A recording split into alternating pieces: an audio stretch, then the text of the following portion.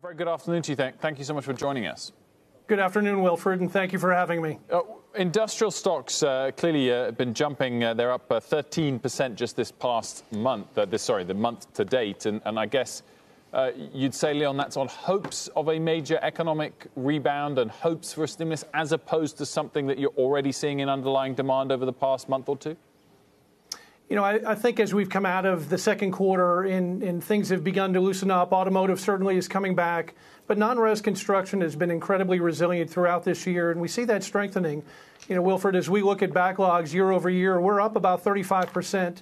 So Nucor is really well positioned to capitalize on that improvement, as well as positioned in as we think about a President-elect Biden administration as we move forward.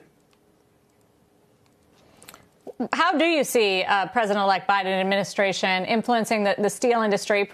President Trump campaigned on revitalizing this industry, and he made good on that promise by imposing the 25% tariffs on foreign steel. Was there a steel renaissance as a result in this country? You know, Sarah, I think there's a few things. Nucor is investing currently about $4 billion in growth projects, not to get bigger, not to add capacity, but to add capabilities that really change and provide a differentiated value proposition for our customers as well as our shareholders. So things that I will continue to be a tireless advocate for, as well as our industry, are things like infrastructure. We have to have a significant infrastructure bill. We're still driving on roads and bridges designed and built during the Eisenhower administration. Things like trade. We have to have a level playing field in the United States that ensure that illegally dumped and subsidized steels cannot make it into the shores of the U.S. And then finally, I think one of the silver linings of COVID is the American population recognizes the overdependence on countries like China for things like PPE and manufacturing of medical devices and equipment and pharmaceuticals, that we've got to be a nation that makes and builds things again.